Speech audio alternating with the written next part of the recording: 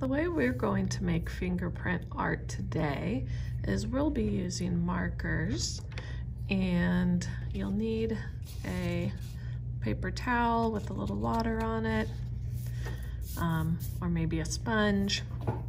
And you're just going to take one of the markers and you're actually going to color your finger with the marker. Usually we say don't draw on your hands, but today you get to. Once it's nice and dark, you can press.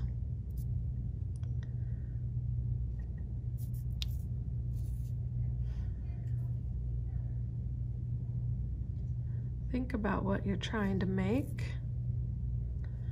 where you'll need to put your fingerprint marks.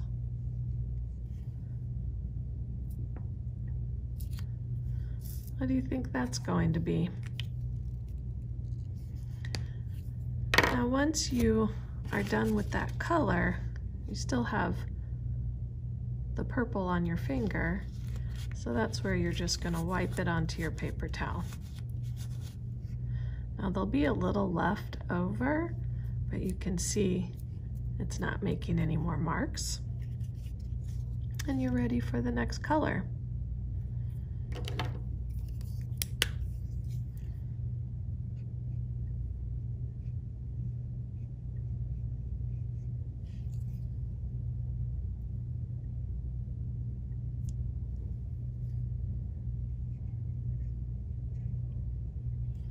I think I'll make a cat, so that'll be the body.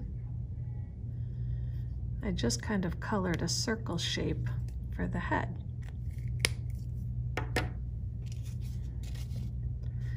And then I'll clean my finger.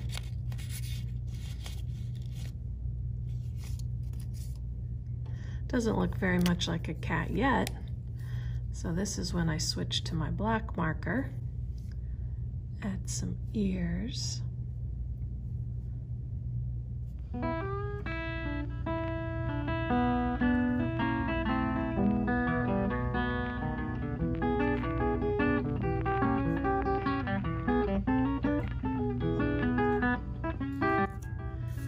I bet you guessed that would be a bunny.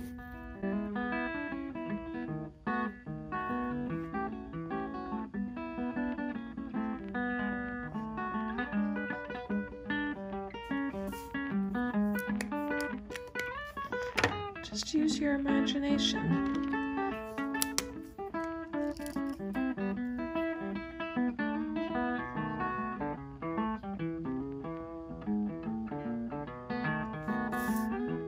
You can make a paper of just animals or creatures, or maybe you're going to try to make a picture or a scene with it. If things are too small to use for my fingerprint, I might color them in.